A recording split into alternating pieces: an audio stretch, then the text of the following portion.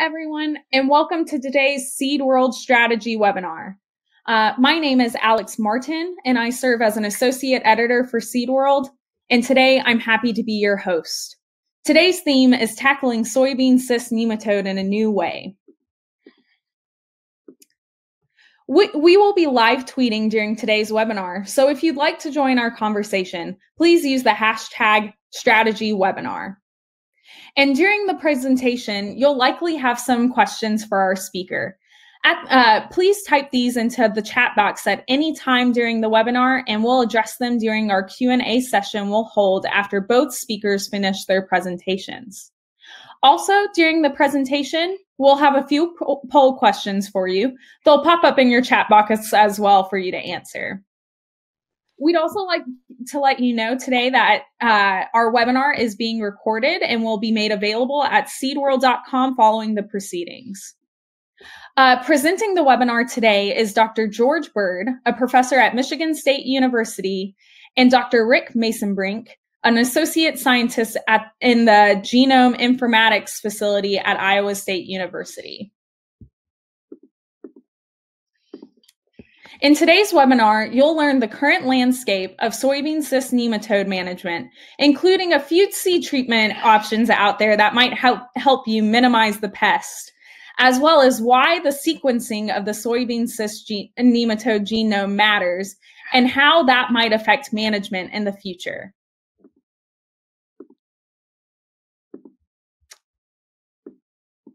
Our first speaker this afternoon is Dr. George Bird.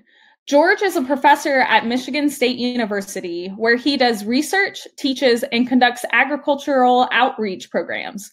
He received his Bachelor's of Science and his Master's of Science from Rutgers University and his PhD from Cornell University. Before coming to MSU in 1973, he was a research scientist with Agriculture Canada and an associate professor at the University of Georgia. He is a former president of the Society of Nematologists, and during the past 5 years, George has been a part of a team that has developed the new Soybean Cyst Nematode Coalition. He is looking forward to interacting with you on Soybean Cyst Nematode today. Well, George, go ahead and take it away. Good afternoon. For the next 15 minutes or so, I'm going to be talking to you about the Soybean Cyst Nematode, its risk to soybean production, some management aspects, and the coalition, the Soybean Cyst Nematode Coalition. So, if we look at the Soybean Cyst Nematode, it has been known to be present in the United States since 1954. However, by 1959, it had already been detected in southern Illinois. If we go fast forward to today, you can see that as recently as 2016, there was a new find in upstate New York, and there are new counties in which the soybean cyst nematode is being detected readily in North Dakota. Soybean cyst nematode is considered as the #1 limiting factor in soybean production in the United States. And in this particular slide right here, all of the counties in red, soybean cyst nematode has been confirmed. I would now like to talk to you for just a moment or two about soybean cyst nematode biology. In the upper left-hand corner, the red sphere there is the dead female cyst body wall. We've stained it red so you can see it a little bit better.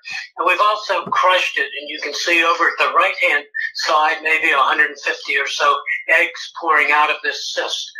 And these eggs can remain viable in the soil, in the cyst, for 8, 10, or 12 years in the absence of a host.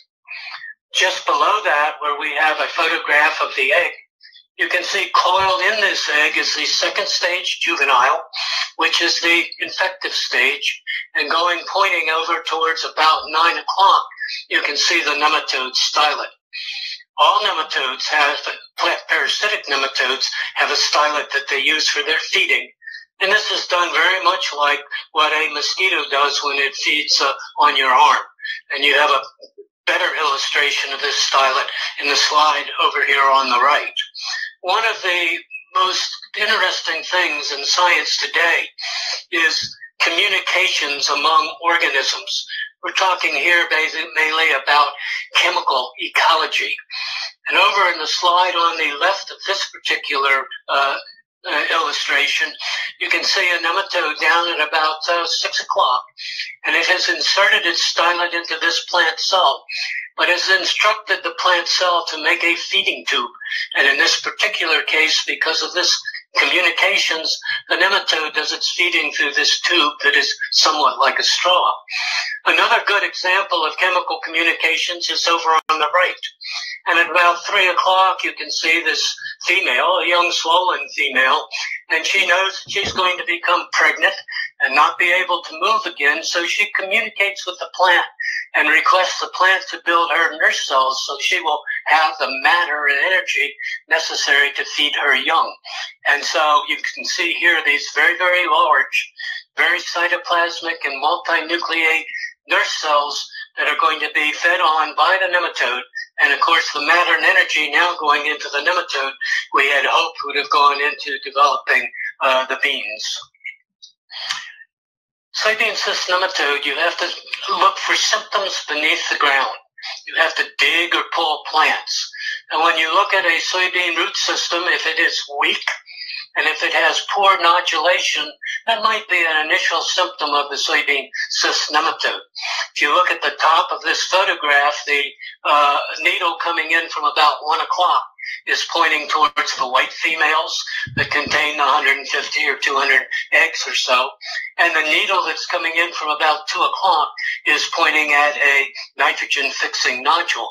But you can see with this root system that there's very little poor nodulation. It's very, very important when pulling plants to scout for soybean cyst nematode that you know the difference between nodules and soybean cyst nematode females. You can see the soybean cyst nematode females with the naked eye, but they are very small.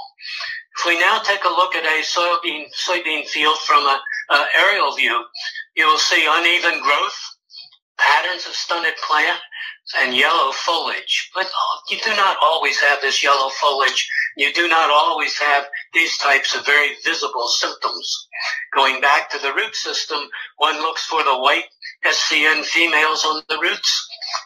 It's also associated with a low number of bean pods and a low number of beans per pod. And yield losses can be anywhere from 5 to 90% yield losses. So it is a very, very serious problem. Moving on from this example here, I need to go back. The soybean cyst nematode became such a problem back in the late 1980s that in the early 1990s, a soybean cyst nematode coalition was formed. The motto of this coalition was take the test, beat the pest. And what this means is that the growers were encouraged to scout for the soybean cyst nematode as they received various educational programs through this initial soybean cyst nematode coalition. Well, what was the results of this coalition? Well, the coalition was successful. The coalition was successful because the growers began to use resistant varieties for control of soybean cyst nematode based on the education and scouting programs and also the use of crop rotation on their farms. And this worked, and it worked very successfully for maybe 20 or 25 years. But now let's take a look at this graph here.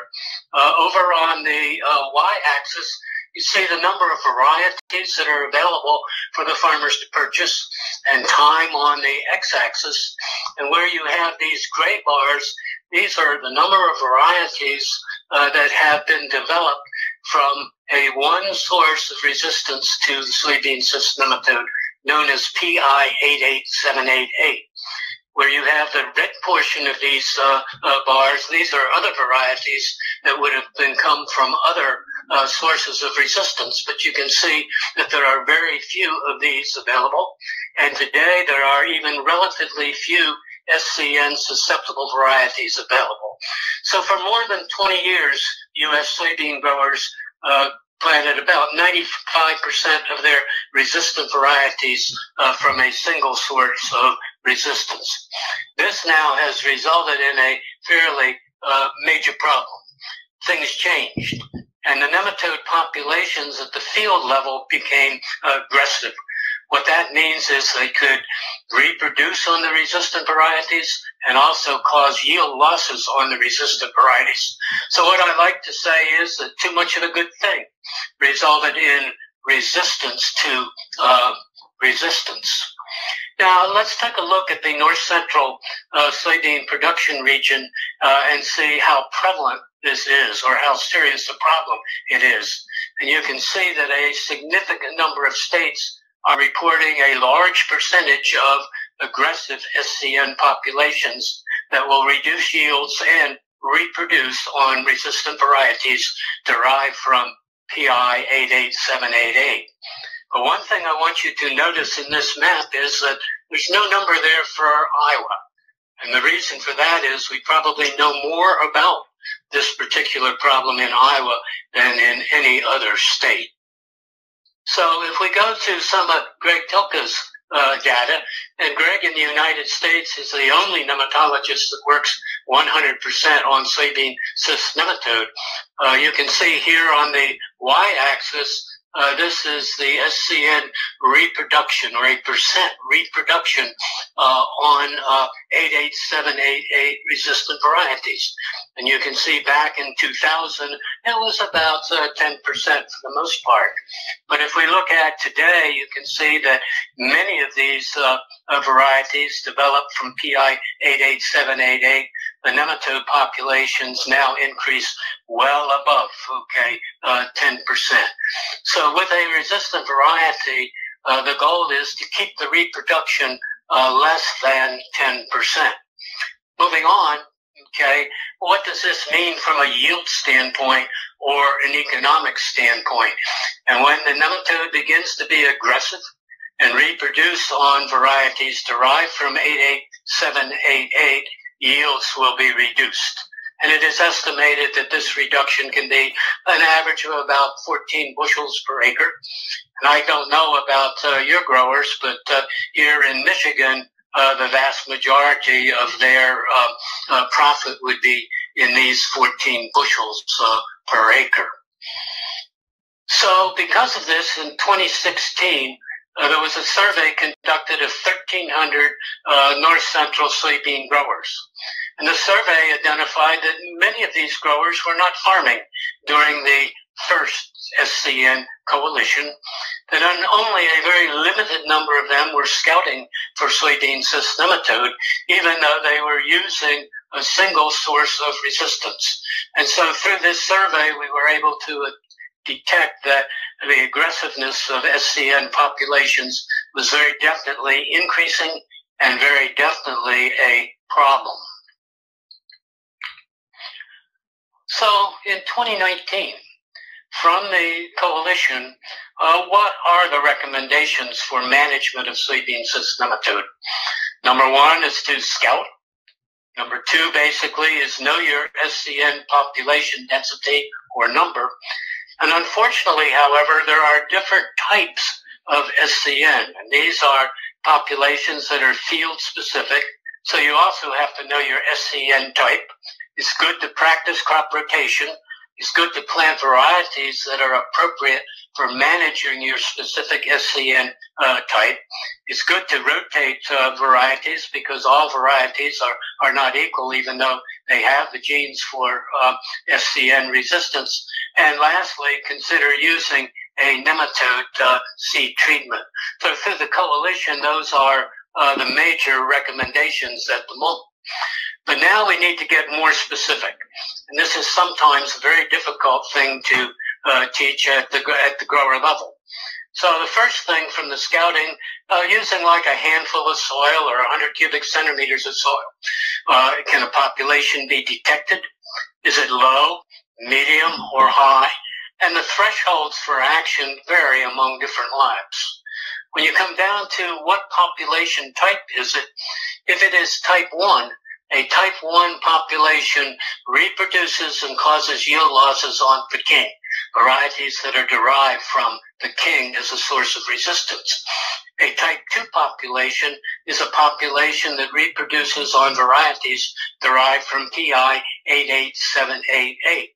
And the third type that I'm going to introduce to you today would be a type 1.2. And unfortunately, a type 1.2 is one that will reproduce and result in yield reductions on varieties derived from either Peking or 88788.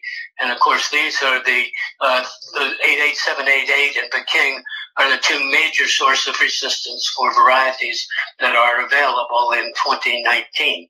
So how does all of this relate to the action at the grower level?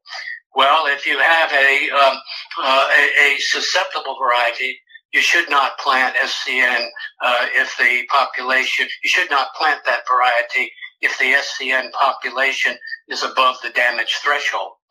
If you have a PI 888 derived variety, it's okay to plant for control of types 0. And I call type 0 a wimpy type, and type 1. If you have a variety that's derived from Peking, which is also known as PI 548402, this is okay for control, again, of SCN, if it's the wimpy type, type 0, and also type 2. No 2019 varieties, unfortunately, are readily available for control of an SCN population that's categorized as a type 1.2. The next thing I want to go to, basically, is a little information on seed treatments. And this particular slide is one we could probably spend as much as 40 minutes on, but seed treatments are important today, so we need to discuss this. There are at least 8 different nematode SCN control seed treatments that are available for use today. And these are listed over on the left-hand side of this slide. Some of these are specific for Soybean Cyst Nematode, and some are efficacy on a number of different crops. When you go to the nematodes targeted, some of these are specific for just Soybean Cyst Nematode, and some of them can control all types of plant parasitic nematodes. When one looks at the active ingredients, like with Avicta, which is ivermectin, ivermectin is a chemical nematicide. When one goes to inhibit, the active ingredients is a harpin protein, and a harpin protein is basically a plant health regulator. Looking at Votiva here, the active ingredients is a living organism, a bacterium, Bacillus firmus. Chlorella is another bacterium, Pasteurella, and so on. So there are a number of different active ingredients, and the modes of action are all a little bit different.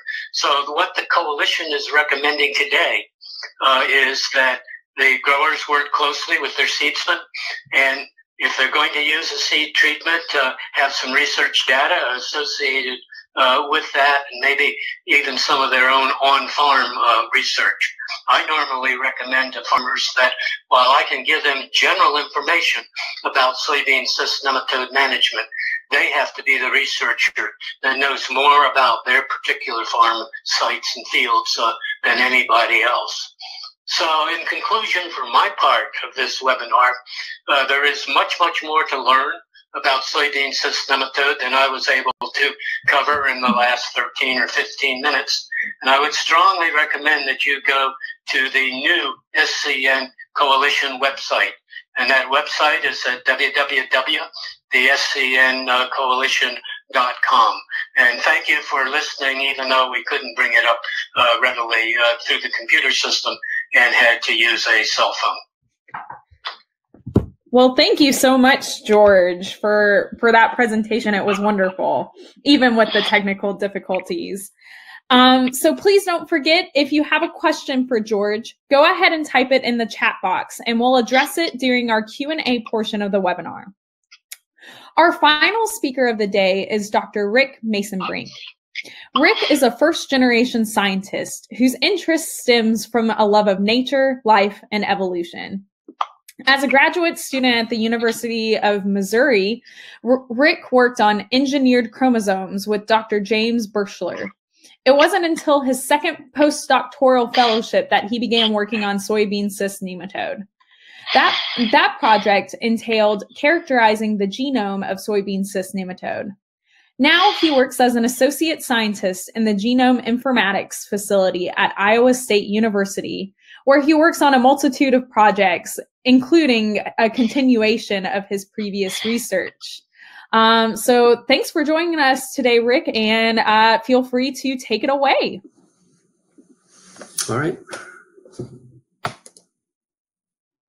So I'm going to tell you a little bit about the Soybean Cyst Nematode genome today. Just to start out, we kind of have to have an understanding of what an SCN field population is. So George gave us a nice introduction, so I don't really have to do a lot of describing what SCN is and its resistance. But one of the things that is important is to know that your field populations, each of these individuals in your field population are not the same. So each one of these little dots here in this slide is representing a different individual, we'll say. And within this population, you have these giant diversity.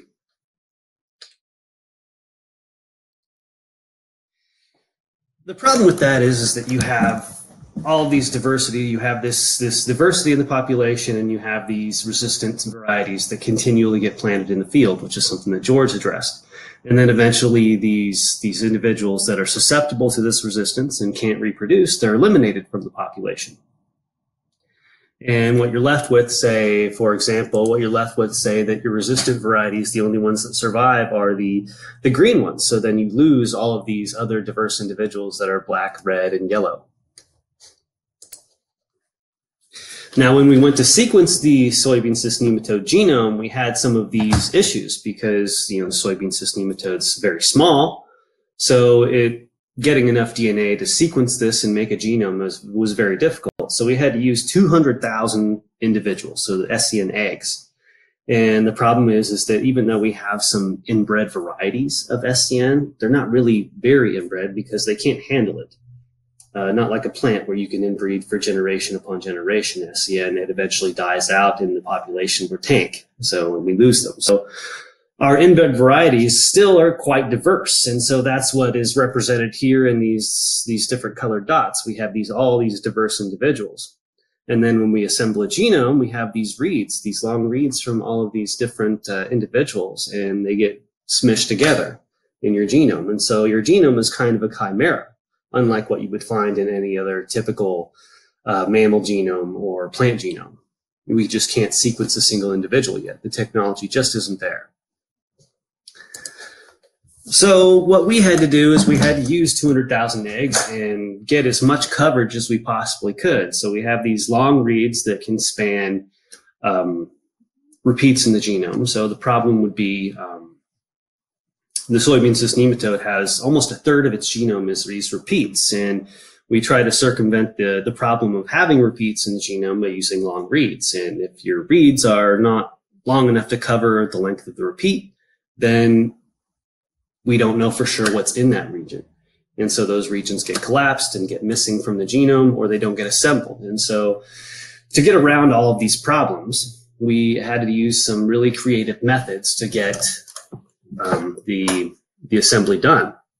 And so we took these long reads from PacBio, of these DNA sequencing long reads from PacBio, and we mapped the transcripts. We already had a transcriptome from Soybean Cyst Nematode, and we mapped these transcripts to these PacBio reads, and then took those reads and assembled them with Cap3, and then used Falcon and Bandage to manipulate the assembly and the assembly graph to try and get it down to as few scaffolds as we could possibly get without manipulating the genome size or losing too many genes. And so what we ended up getting was a genome that had 738 scaffolds, which when you compare that to nematodes from related clades like the cyst nematode, which many of you may be familiar with, the Globidura species, and then the root knot species, which are not closely related to SCN, but are also plant parasitic nematodes. And this happens to be one of the best assemblies at the time. But actually, we know that soybean cyst nematode has 9 chromosomes. And so what the ideal genome assembly is to get every chromosome as one single piece of DNA. And so what we did was we ended up using dovetail and some high-C reads, which allow you to see the 3D structure of the DNA, to be able to move all these contigs around and split them and break them and fuse them until we got what looks like 9 pseudomolecules. And this figure right here, I'm not actually sure where this came from. It's some old literature, but someone did some cytology at SCN at one point. And so now we do have a 9 pseudomolecule assembly that I'm currently working on, trying to get the genes predicted, and we'll try to get that out within the next year. But the real point of this webinar is how can we use the genome for soybean improvement? How can we utilize this information? So some of the steps to do this would be, we have one inbred population that we used for a genome. So we have this one population, but every population is different, and you can have different populations develop resistance in different ways. So the problem is we need more sequencing. We need more sequencing for bunches of different populations, so we can start to identify what genomic features or genes are causing virulence for the soybean cyst nematode to overcome resistance and reproduce. And then, because we have if we can get multiple populations, then we can see how these populations are changing, whether it's the same mechanism or if it's a different mechanism. And then George talked about how the 2 main sources of soybean cyst nematode resistance in soybean, some of these, not all, but many of the genes are subject to copy number variation or increases in gene copy number that affect the resistance. So you increase the gene copy number, you're more likely to get resistance. So when you look at a host in a parasite, you have kind of an arms race. So when you get a resistance gene, you have a virulence gene that allows the soybean cyst nematode to reproduce. And then after it reproduces so much, you have the host that develops another resistance gene. And it just works in that cycle so on until you have these multiple copies of stacked genes. And so that's one of the things that's likely affecting soybean resistance. And it's likely that it's also affecting soybean cyst nematode virulence. So once we can figure out which genes are affected by copy number variation, if they've increased a number, we can figure out perhaps what is part of the arms race in SCN versus soybean. And then another possible approach is to try and figure out, so what causes different worms to hatch? So we don't know exactly. We know we can stimulate with zinc, but we don't know what causes them to hatch. Not all nematodes will hatch, and they can stay each season. Not all nematodes will hatch, and they can stay in the field for up to 10 years without hatching. And so figuring out what causes different worms to hatch would be one of those things that we can use the genome for. So looking into perhaps zinc binding proteins would be one approach to finding that. And we have all of these different genes. We have them functionally annotated in the genome, and we can try and figure out which genes may be responsible for causing SCN to hatch. But then there's also the fact that once they do hatch, how do they find the host? So we know that nematodes, especially plant parasitic nematodes, have had these expansions, these gene expansions of serpentine receptors, which are these chemosensory receptors of sensing chemicals, and that's what causes them to move to whatever chemical it is that draws them. And so figuring those genes out and understanding what they bind and how they work would be one approach to use the genome to find ways to improve soybean yield.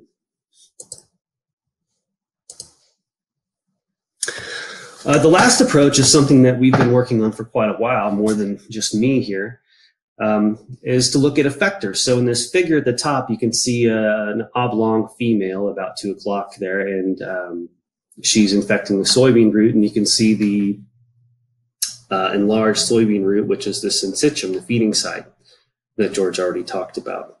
And we know that the soybean cyst nematode has a gland that secretes these different proteins and molecules into the cell, which you can see in the bottom figure.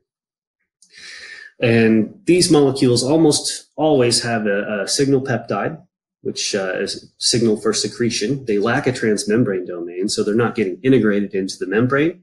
And they are differentially expressed in the gland of the soybean cyst nematode. So that's kind of the qualifications to make a gene or a protein an effector.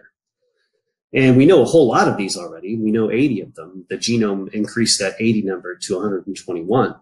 But a lot of these have many different functions. I didn't list them all here, but there's cellulases, which allow the nematode to migrate through the roots. There's pectolyases, which do the same. There's chromatin modifiers to manipulate the host's genome, to manipulate expression. The soybean cyst nematode affects carbohydrate metabolism because it wants to take those carbohydrates back into itself.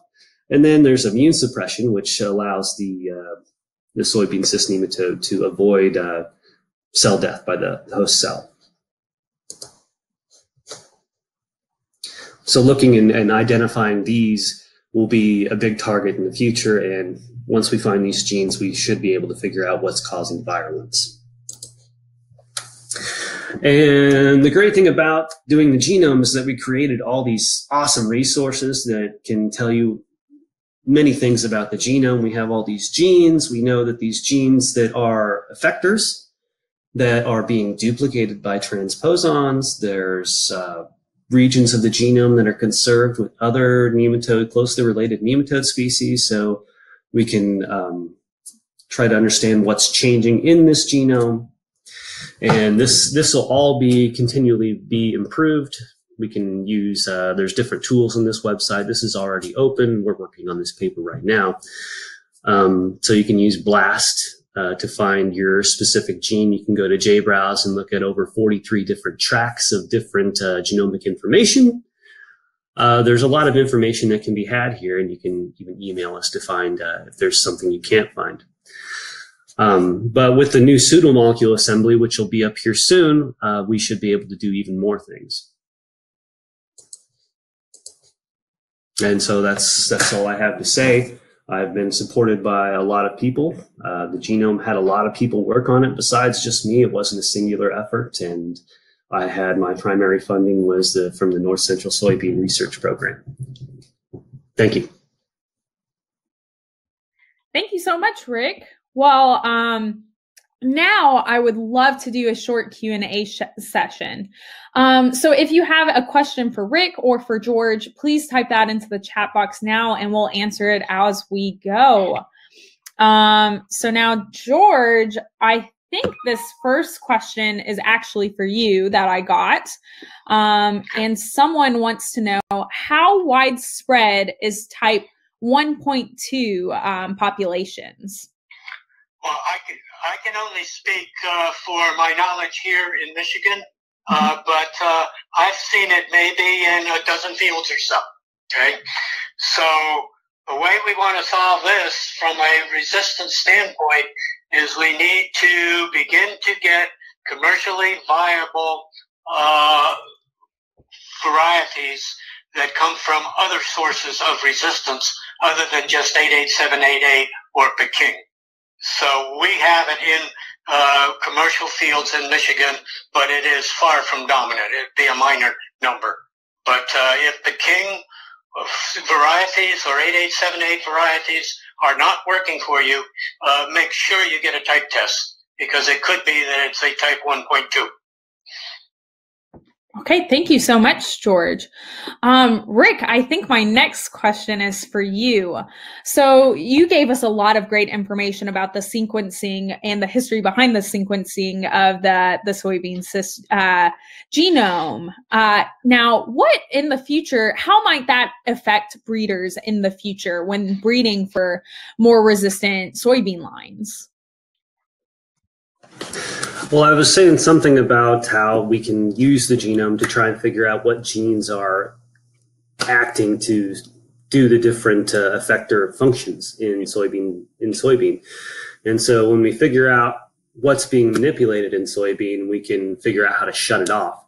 And so we can't really engineer soybean cyst nematode yet, but we can engineer soybean to make these things that would help either identify when soybean cyst nematode is attacking, or how to constantly just shut it off, prevent it from hatching, prevent it from being attracted, things like that. It's still in the future, but it's coming. Well, excellent. Thank you so much, Rick.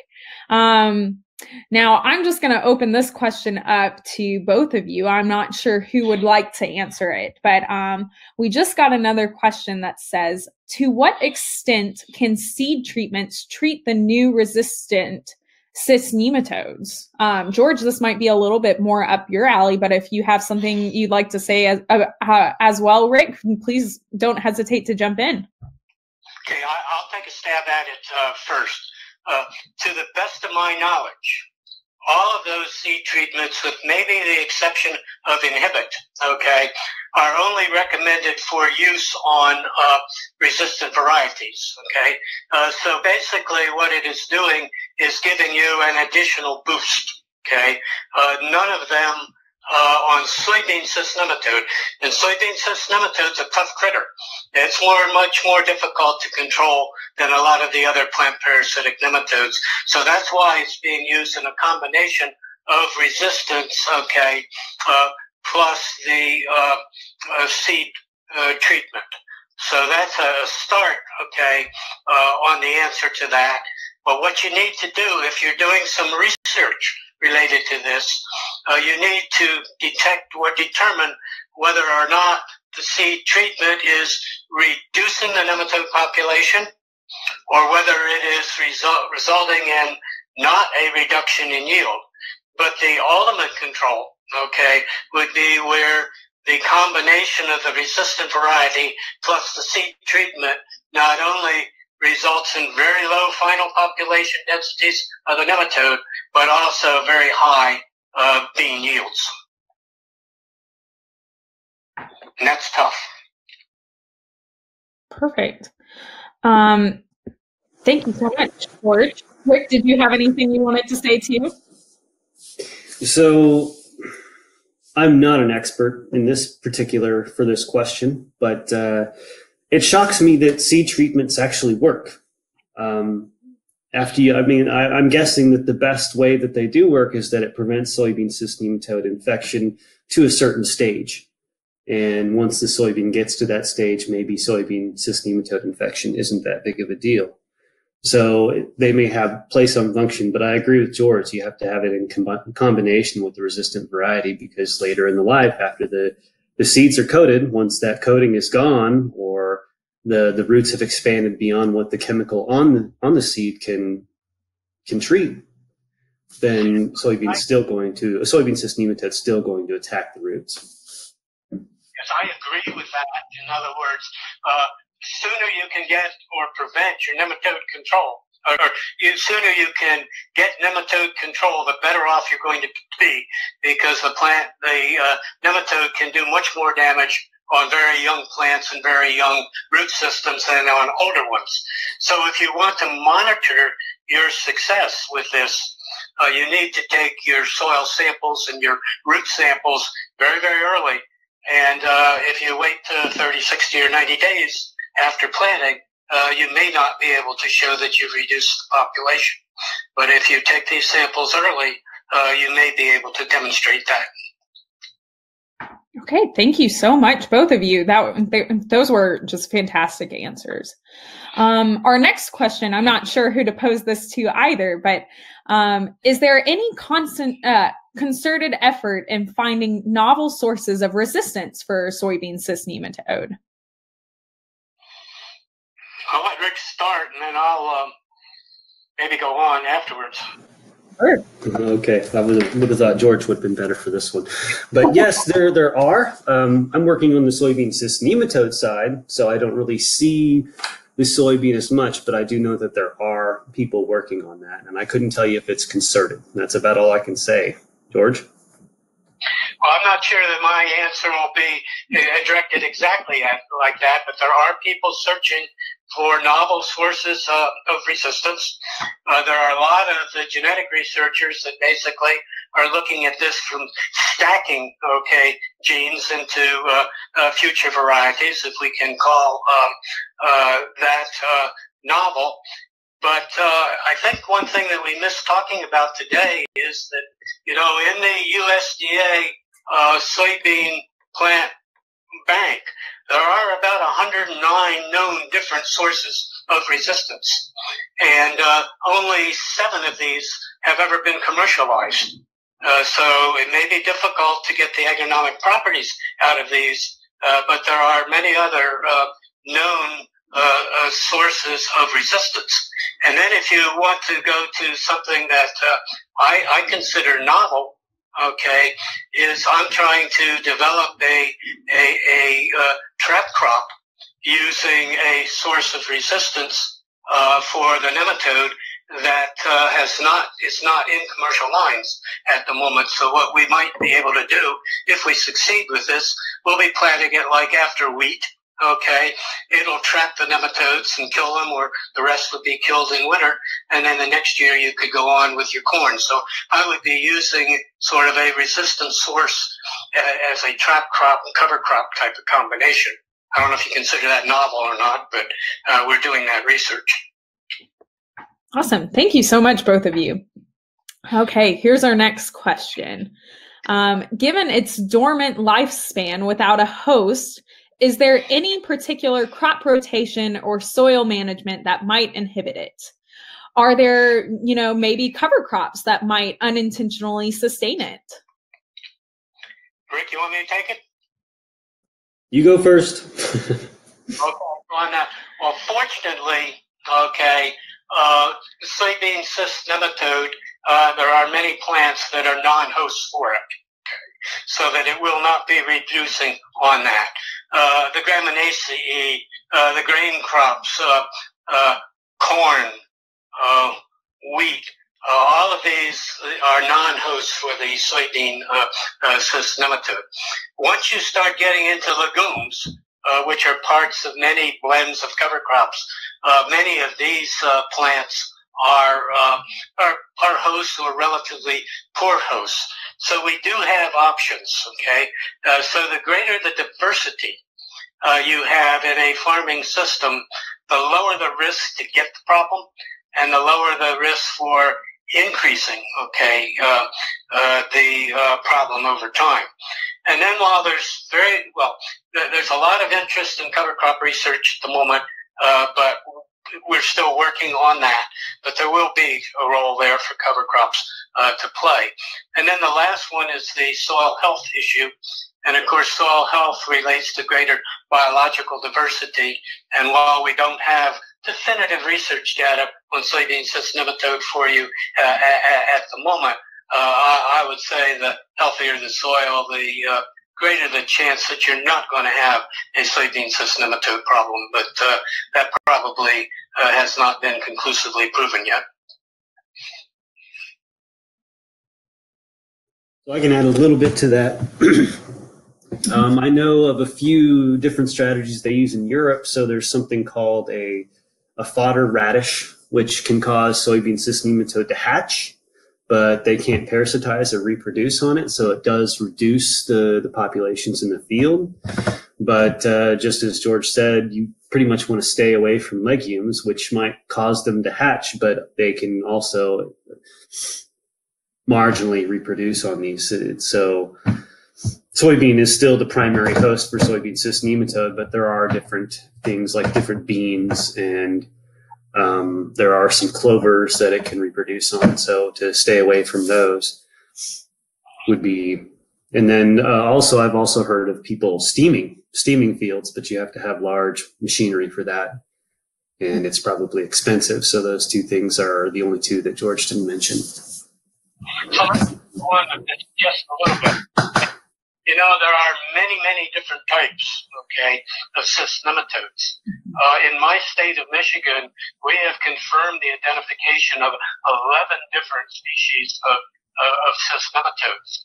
In addition to soybean cyst nematode, we have a close cousin called the sugar beet cyst nematode. And of course, we have a major sugar beet industry in Michigan.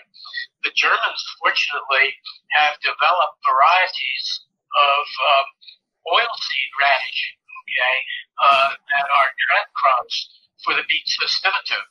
Now, However, to the best of our knowledge, we have never been able to show that these varieties like Colonal, Adagio, Image are trap crops for the soybean cyst nematode.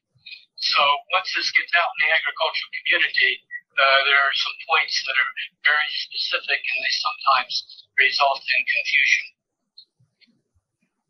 Okay, excellent. Thank you both. Another question, this is kind of stemming from the same conversation, is has there been any success in using alternative host plants like marigolds for control? Rick, you want to make any comment? That's just the same. I haven't heard anything about marigold, but there was a recent presentation from someone in Greg Tilke's lab that was talking about looking for these different cover crops, and they did not find a significant change in many different species that they looked at, including cereal crops. They didn't see a decline in the populations, but that's about all I know. Yeah, so you've got to, there's several things here. You don't want the population increase, okay? Keeping it level at wherever it is better than it increasing. But what we're really looking for is something that will decrease it. And that has not really been identified yet. But the point I really want to make here is that cyst nematodes are tough. Cyst nematodes are tougher to control, okay, than many of the other plant parasitic nematodes. So you sometimes have to have multiple tactics to get that population down. And fortunately, we have both resistant varieties and seed treatments. And so we want to make sure we use those in a very judicious manner. Great, excellent. Thank you so much. Our next question came in, and it says, looks like naturally occurring resistance coming from wild accessions, PI lines, have some linkage drag, and that might be the reason for difficulty in developing new varieties with resistance. Are we creating any mutant populations, for example, by EMS treatment, with the objective of finding genetic resistance? I don't know anything about that. This has got to be you, George. Okay, great. Well, I think that is true. Remember, I said earlier that one of my research projects is to discover a trap crop that is going to be used, okay, as a cover crop to reduce the population. We have not done that yet, but I'm going to let you in on the secret, okay, and that is that the main trap crop that we're trying to research is a soybean. It doesn't look like a soybean. It's very, very small. It's black. It's not round. It's oblong, but it has the properties for reducing soybean cyst nematode. So the variability that we have in the wild related species and things may have potential for using in novel ways. I hope what I just said made some sense. I don't know. A year ago now, I had less than a pound of that seed. Now I've got 60 some, and we're going to be planting about 3.5 acres to increase seed to see if it works. Okay, excellent. Thank you so much, George. And then now it looks like we're going back to diversity in soil. So does soybean cyst nematode have any natural predators, or is there any research into that aspect for clearing out existing populations? As you mentioned steaming, Rick, is there any soil temperature which can inhibit soybean cyst nematode populations, active or dormant? So I think that's two questions there, actually. So there are predatory nematodes, but I have not worked in nematodes long enough to tell you what they are and if we can use them. And steaming is something that I have seen and has said that it's effective, but you have to use these large machinery to get it to work, and I believe it's expensive. This is information from Greg Tilke that I've asked about, but that's about all I know I can answer for those questions. George? I'll take a stab at it. Okay. there are predatory nematodes that feed on other nematodes, but we're not going to be relying on that, okay, in the near future. However, soybean cyst nematode does have a large number of other natural enemies, okay, in the soil.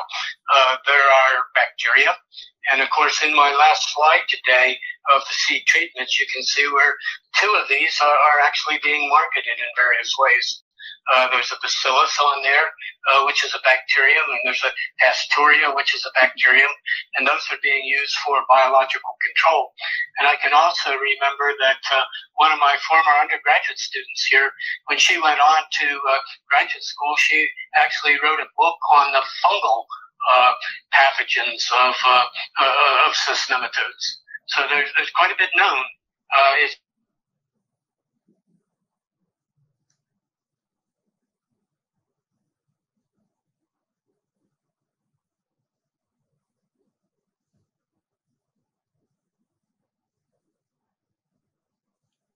George?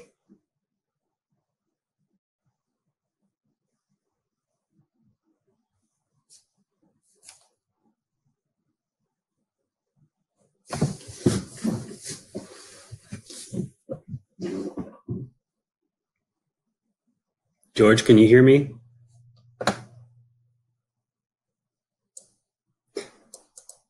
I don't know if anyone can hear me, but so the genetic basis for the two naturally occurring resistances is understood. I don't know enough about this, but there are multiple genes, and no, they do not know what these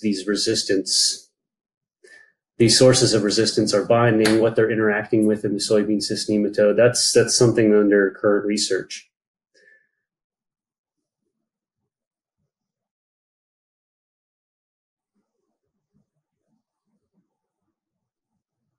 So sorry about that, everyone. We just had a little bit of a technical difficulty with that. So I'm going to see if we can get George to repeat his answer real quick. George, if you don't mind, too. I'll abbreviate it.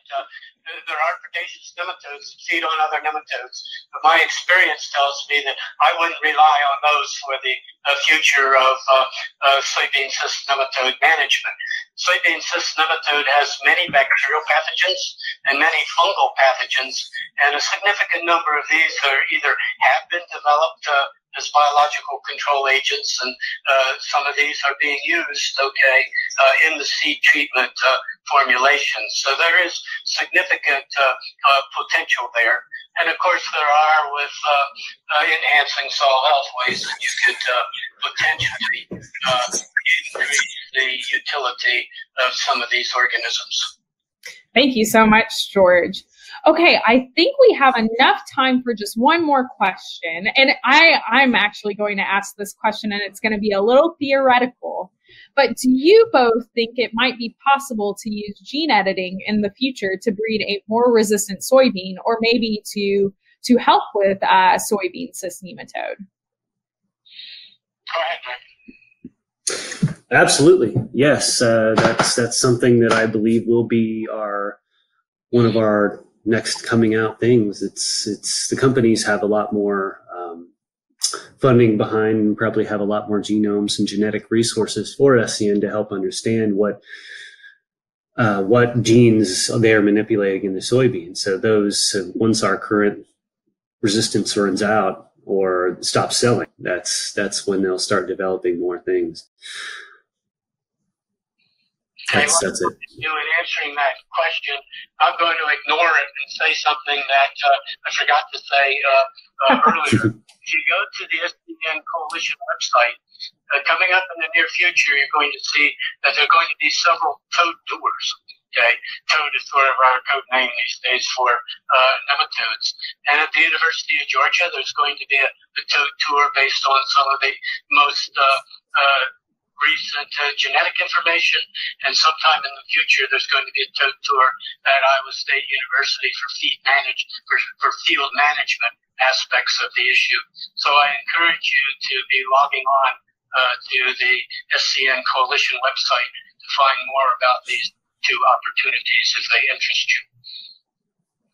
Okay, well, thank you both for answering that question.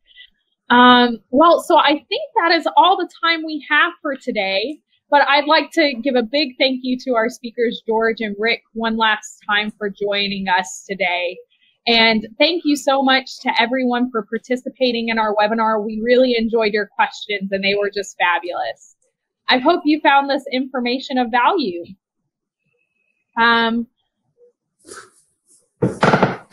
Again, a recording of this webinar will be made available later today at seedworld.com.